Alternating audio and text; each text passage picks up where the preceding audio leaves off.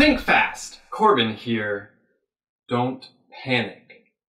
But you are under attack.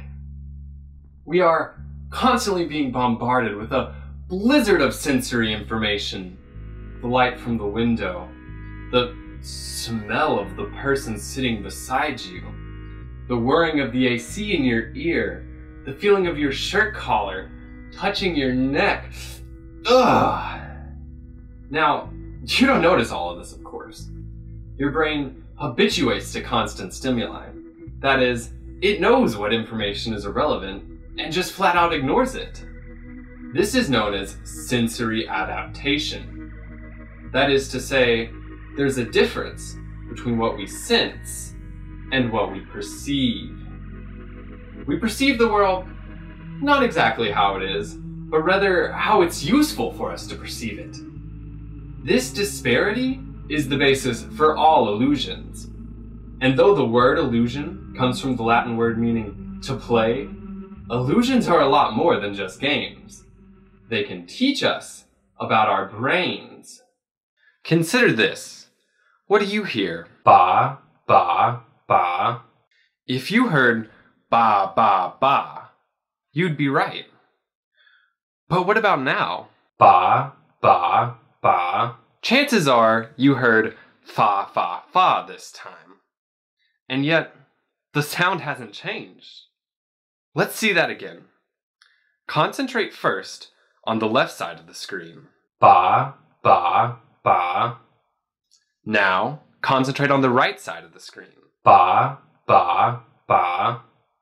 This perceptual illusion is known as the McGurk Effect. It occurs when the auditory information we're receiving conflicts with the visual information we're receiving. And since vision is largely considered to be our primary sense, it overrides audition, meaning we hear what we see. The really remarkable thing about this illusion, even knowing how it works, you can't escape its effects.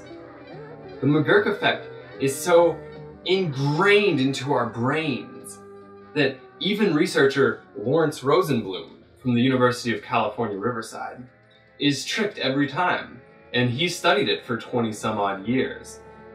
There is some evidence, however, to suggest that the intensity of the effect can change. People of all languages rely on visual information when it comes to speech perception, but the intensity of the McGurk Effect can change between languages.